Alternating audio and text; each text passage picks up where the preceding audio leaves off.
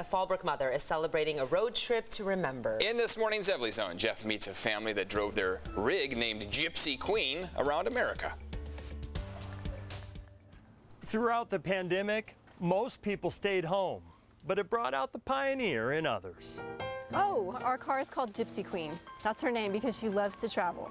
It was admittedly impulsive for Anna Alcorn to hitch a camper to her old SUV with 300,000 miles and say, "Let's do it right now. Let's just go." Anna hit the road. Arizona, New Mexico, Texas. With her camper and 3 children, Felix, Olive, and Hazel, in tow. I asked the kids to tell me where in the country they wanted to go. What do you want to see? Before leaving, the family had to say so long to Dad. So they went. I'm not one to stand in the way of adventures, so. Devin is an in-classroom teacher, and he had to stay home. I teach online, so my job came with me. Check it out. This is our rig. This looks cozy. Super cozy. Everybody had their own bed. This has every place that we stayed. After Florida came Vermont, Chicago, then Montana, laughing their brains out, watching, of all things, the Blues Brothers movie multiple times. Hazel was suddenly addicted to it because she watched it and thought it was hilarious. We were always quoting, "We're on a mission from God."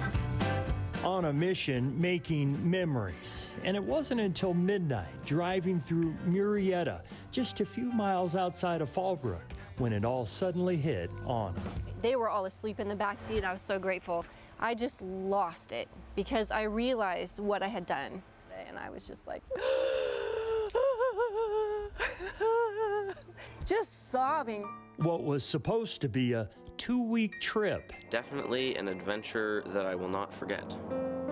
turned into a 5-month journey. What was in your heart as you were driving through Murrieta? Gratitude and shock. Like, who let me do this?